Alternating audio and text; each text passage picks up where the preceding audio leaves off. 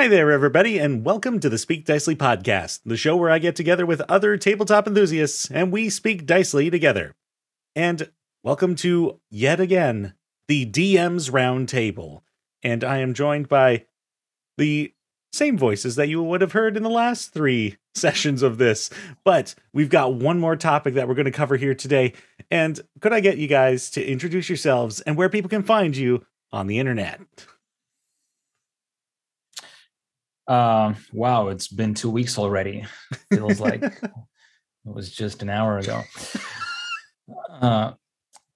I'm Folkard. You can find me on a YouTube channel called Lutes Dice, and also on social media like Facebook, Twitter, Instagram, Discord, and Patreon.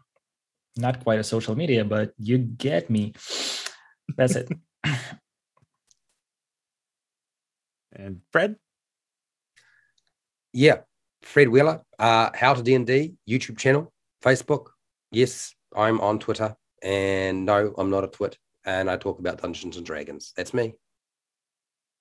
And I'm Mark from Dungeon Class. I'm one half of Dungeon Class. Gonzo is the other half. And we talk about all things D&D, mostly all about the fun. We don't really get into all the crunchy mechanic stuff and all. So I just don't want to hear anything about mechanics, anything mechanic oriented. Really, we're just not really into mechanics per se. So anyway, you can find us at Twitter, on Twitter at Dungeon_class, and Instagram. We're on there as Dungeon Class Show, and Facebook, and we have a Patreon as well and all that good stuff. But yeah, that's us. All right, what are we talking about today? Well, as it just so happens, I have a question about mechanics. I got this. I was joking. Okay, cool. I'm glad you're on board. So, let's face it. The D&D rules as written aren't perfect. And this might just be an opinion, but that's my opinion. In fact, some rules don't even have a mechanic, and sometimes it's left up to the DM to interpret. So, what I want to know is, what is a rule in any tabletop role-playing game system that was left vague and possibly unanswered that you came up with a solid mechanic for? And Folkard, if you want to lead us off with this one. All right. Well, first of all, I think, you said that D&D 5e rules are not perfect, but I think that's definitely the reason why it got so popular. It sort of led us into a golden era of RPGs. It's shows with 3 million views and stuff. It's because I think they've found a golden line, like a middle, a super neat balance between some detail stuff and open-ended rules that anybody can modify to their own. And I hear people complain about this all the time, but at the same time, it works. And I complain about it too. Like, why is there no rules for the crafting rules are bullshit? But yeah, you can totally build up on that. So what have I done in my games? Honestly, not much. But I think that I kind of made the learning new skills thing kind of more flexible in my games. So as written, you can acquire a language, or I think a proficiency or something in almost a year. Like, you have to spend 300 days learning that, 8 hours per day. I think it's in the Dungeon Master's Guide, but I made it so that you can not only learn a proficiency, but specific skills, because my players were asking me this all the time, like, can I do this?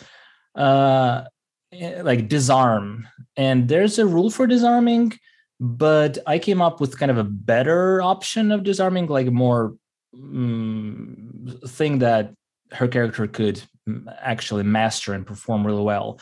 And we came up with some rules, and I said, okay, you practice you've got to spend that 300 days, but or something like that. Maybe I came up with a smaller number because that's bizarre. If you don't have downtime between your adventures, it's going to take forever. So instead of making it like, okay, you're learning like, the progress bar and then ting, you have the skill. I always allow my players to use the skill from the beginning. Just it's really hard. Like they're trying, but the DC is very high. Same goes for language learning. If a guy learns language for a month, he knows a couple of words and he can describe stuff in really basic terms. So he can actually, deliver his thought. Well, sounding like a moron, but still. Besides the skills, one thing came to my mind is I allowed one of my players to run a guild, and this is again not covered by the rules. There are like running a business thing, but it's super vague. And I remember I kind of laughed at the Tasha's Cauldron of Everything entry, where running a thing, and it's just a tiny little paragraph saying, you can totally do that. Yeah, go ahead. Like, we believe in you. And that's it. No rules at all. Like, approval. If you want, you should. That's it. Like, yeah, thanks. Geez. And so I actually, around that time, we were playing the Rise of Tiamat, and somewhere around the time I bought a board game called Lords of Waterdeep. Perhaps you know that. And it has so basically you're one of the lords of the city, and you kind of you have quests that you can complete, and these quests have always inspired me for encounters in D&D and stuff, because it has an art and a little flavor text, and it actually makes sense. You can send little cubes that represent clerics and fighters and rogues to this quest, and this quest needs 2 rogues and 1 cleric to complete, and it all makes sense. So I kind of got inspired by that, and so she got her guild, and what I did was people started showing up for hire, and she hired them, and I made these little cards with really simplified stats. So this is a person, she's an assassin, like her archetype, and she's proficient in 2 skills, say stealth and performance. And then there's other guy, he's a thief, and he's proficient with sleight of hand and stealth. And then she has a bunch of those. We actually role played the audition interview stuff. It was all kind of just intertwined into normal role playing. But basically, a time comes when she had actually, what's the name of this fiend that ends with Zoloth, like Menzeloth, those kind of stuff. Oh, the Arcanoloth and Yugoloth. Yeah. Oh, Arcanoloth. That was the guy. He was like a fox. I thought he was like an anime character, and I made him her like a Castellan, but not, what do you call it? Like a dude that overseer kind of the stuff at her guild, taking care of business when she's not around. And he was very charismatic, and he and her would interview the newcomers.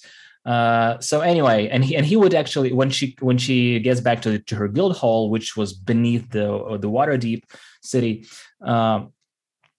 posing as a Harper branch, but actually she was like, this is actually an assassin's guild. And she came back, and this guy Arcanoloth, he would present her with with several options. Like, we have these offers, like business to escort these guys, or to make a jailbreak here, or to go and check out the mausoleum in the City of the Dead. And each one had a reward, like, okay, they can grab a magic item from the mausoleum, but lower the reputation with the harpers because they will start suspecting some cheesy situation going on. Or you can do jailbreak stuff and have reputation go up for the Zenithars Guild or something. And these missions require certain skills. And so she can take her hirelings and say, okay, which skill matches? And when she uses certain hirelings, the DC lowers every time like the skill matches. And I found the system working so neatly. Like, it was so satisfying. It was like a mini game, like, oh yeah, I'm gonna do this. And then at the start of the next session, I would she would have her report and what actually happened in a really kind of role-playing or artistic fashion. And it was really, really engaging and really fast. So other players didn't have to wait for hours for her to role-play everything. So I really think that I should do a PDF, I think. Yeah, so that's all I've got. That I'm very intrigued by that. And I really do like that Lords of Waterdeep board game. And yeah, it's cool. Yeah, I thought about that, like the cards they have with the quests on them. I always wondered if somebody was getting inspired by those to make quests. I'm glad to finally meet somebody who has been. I even get inspired by Magic the Gathering cards. Absolutely. Inspiration wherever you can find it. What about you, Fred? So my channel deals with rules, a lot of them. That's what I built my channel on. And you would think that given that I talk about Dungeons and Dragons rules so much, that I would have built game mechanics coming out my backside. But I leave that to Alan over on the dungeon page. Okay. So, I mean, he could poop them out faster than I could ever do it. But I'm not actually really about the rules. The only reason I talk about rules is because people couldn't find that information on YouTube or the internet in a form where it was demonstrated.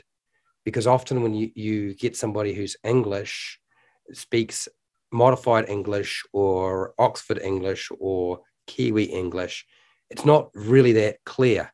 They have to actually see it physically done with dice, miniatures, a location or a map or something like that to help visualize and understand what's going on. So I made those videos for that purpose, but I don't really go into rules.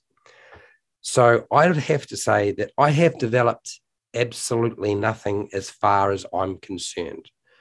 What I do is I fill in gaps for Dungeons and Dragons 5e. There are gaps there, and they are intentional. Some are unintentional, but quite often they are completely intentional. Okay, so I will fill them in. How do I fill them in? I use older versions of Dungeons and Dragons because whether people realize it or not, Dungeons and Dragons 5e is actually far more similar in many respects in terms of the core rules to the original Dungeons and Dragons basic, the very first system.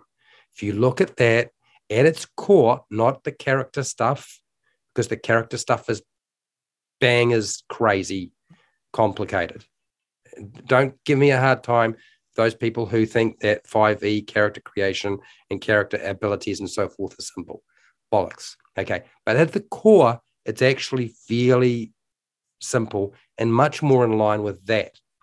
So I use older versions. I use Star Wars Saga because I played a lot of Star Wars Saga, and it's actually it's actually the first engine that created Dungeons and Dragons 4e, but it had a few answers and things to fill in gaps. And I also use Fate. Fate is a system that has very few rules. It just has a lot of options, and you use fate points, and it's very sort of nebulous. It's very story focused. So therefore, you can fill in the gaps with a system that is already nebulous in nature if you think Dungeons and Dragons 5e is nebulous, or doesn't fill in all the gaps. So that's what I tend to do. That's how I fill in the gaps. And then I'm much more likely, rather than creating game mechanics, to strip rules out, tear them out, and see what happens to your game system, particularly Dungeons and Dragons 5e, because I ultimately don't like Dungeons and Dragons 5e that much. I actually didn't feel like they went far enough. Yeah, I know a lot of you are like, what are you talking about? Just because it's popular doesn't mean it's a good system. It's popular because it made some of the correct decisions. But I felt like we never got the game we were told. Mike Mills said, we're going to get a game and it's basically going to have 3 engines. Really, really super basic. The core rule system that everybody's probably the standard game that most people are going to play, which is what we get now. And then the advanced game, where it'll have so many variant rules that every table will be completely different. Well, we have that, but we don't have this one. This one gone. Oh, I lost that one. It's gone. So I try to think about how to fill in the gaps and strip things away when it's possible. And one of the things that has come up multiple times that I've made multiple videos on is stealth. Hiding, hidden, oh my gosh, invisibility, that causes problems big time. So I made a whole bunch of videos explaining how to fill in the gaps. Did a lot of research. Some of it is official and some of it is taking information that we used in previous versions of the game or other games to help it make sense to people. And I don't want to go over all of those refinements because no, thank you. Go watch the videos. Thanks very much. So I see it more about what I'm doing is I'm refining rather than necessarily, I wouldn't even say it's filling the gaps. I would say it's refining. I think that is what is probably more important because I'm not really about game mechanics ultimately. Oh, that's great. I mean, and you've brought up a lot of different systems there, and I think it's definitely something that people should be doing. Like, even if you, for example, have found D&D 5e and you're like, oh, this is great, go play some other games, or at the very least, read some of the rules for other games because it inspires. It'll innovate whatever rule set you call your home, I guess, and it'll only make ideas better. And you know what? I've heard so much about this fate system, and yet I'm a story-based GM, I feel, and I have not really scanned fate. I need to do that. So I think that's going to be on my checklist coming up here now. Mark, what about you? Any mechanics that you have played with? There are some really good points here. The idea, I do, like Fred, I look to the old to fill in gaps as well. But honestly, and I like what you said about, stripping out the game to its, everything has been distilled down to advantage and disadvantages. That a lot of the rules all just, why to have this when we could just make everything disadvantage and advantage. So often if it's not in there, then I'll say, okay, roll D20 and roll with advantage, disadvantage, and I have a number in mind, a DC level. I'm having, if they hit that, they got it, whatever. So I find myself doing that a lot. But one thing I did that kind of tweaked, I couldn't find anything. This is not like something that was vague. It's something that was left out altogether. I have not seen any rules for a cave-in, a collapsed building, the kind of, oh my gosh, the building's collapsing. What are we going to do? And this is not rocket surgery, but the idea of like rolling a series of dexterity saves, that's been done many times. What I do is as it progresses, I might do 3 rolls up to 7 rolls to get out, depending on the size of the building or the cave they're trying to get out of, and a series of dex saves. But each time the die gets bigger. So this first time it's a 6-sided die, next time it's 10, next time it's 12, and then 20, because like in a building, it's just the chunks of stuff are just getting worse. It's getting more intense. It ups the intensity and the cinematics of the, oh my gosh. And I know this works pretty well because I've killed 2 characters with this system. And so I know that's totally great, and it's been a thing, but at the end of the day, I'm okay with killing a character if they say, well, that makes sense. Like I died, but you know what? It was a tragic situation. It made sense that we're trying to get up 3 levels of building, and we just almost made it. But yet, for that one trip up on the way out, the thing came down on us, and I just sustained way too much damage, and so that's kind of my thing. But yeah, I agree that honestly, it's kind of interesting to me. I watch these videos and all these game mechanics. I'm like, okay, you're just putting back all the things that they took out to make 5e. You're kind of going backwards and making it crunchier, is what we call it, and that you want to have a mechanic for every single thing.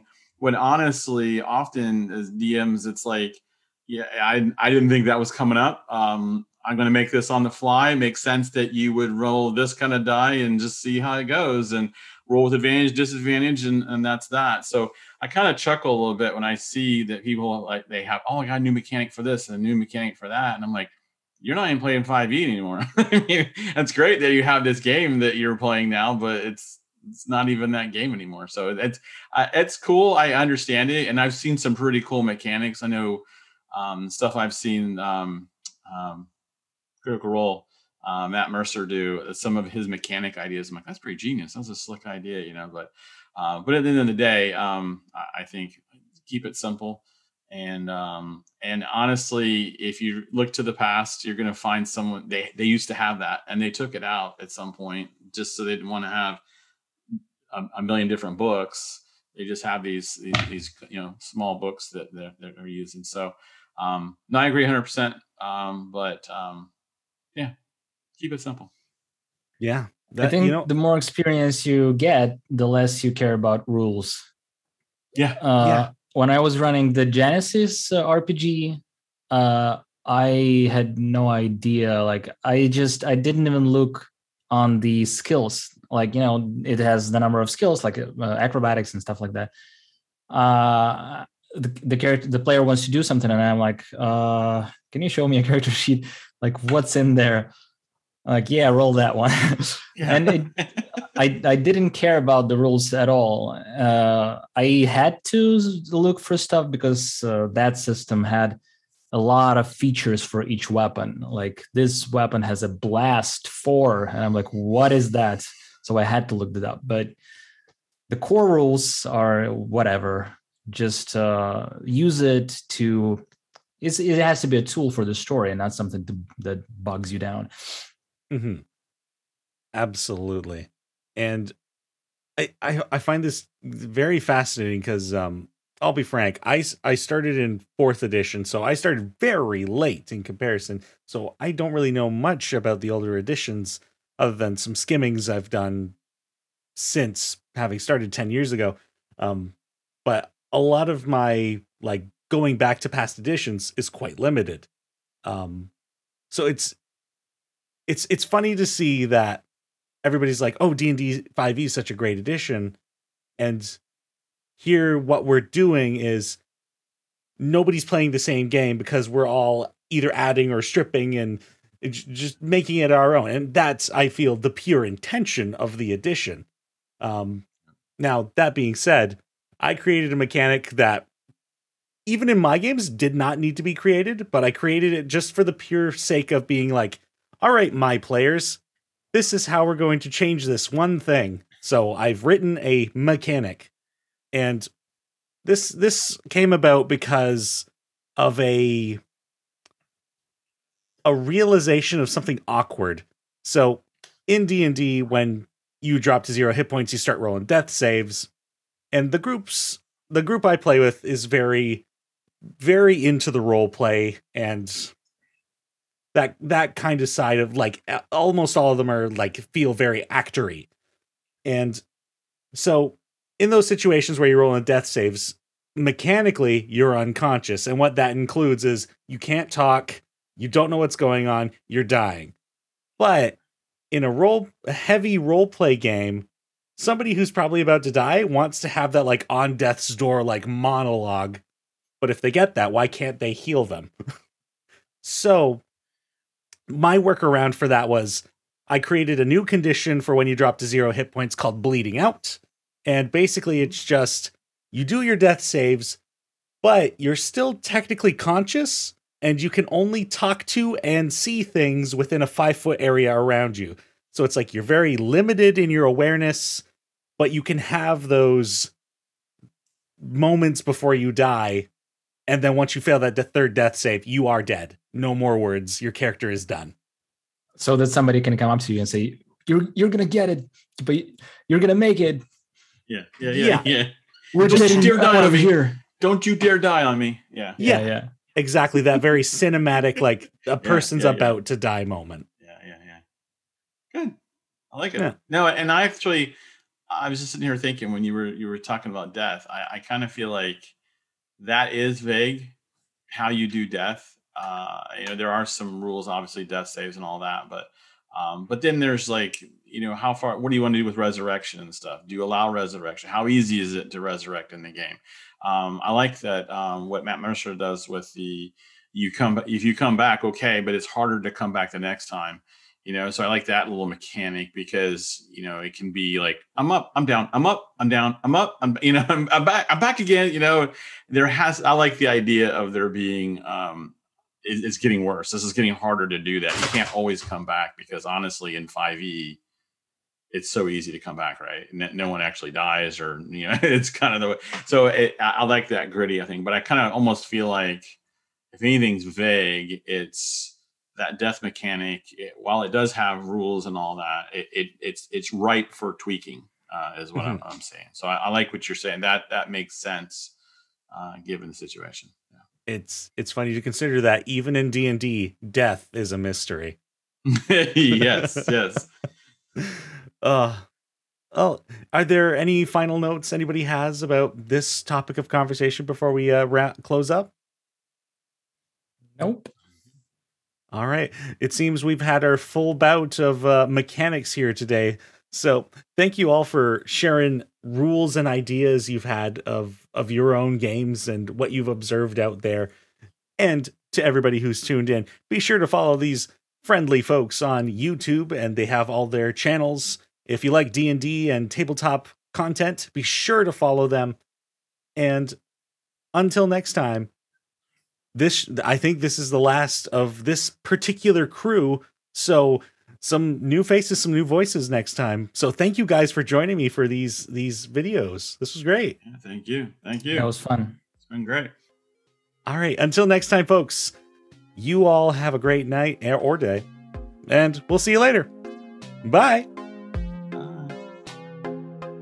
This episode of the Speak Dicely podcast was produced and edited by myself, Teni Brant, and the intro and outro music were created by Teni Brant. Thank you for the support, and we'll see you next time on the Speak Dicely podcast.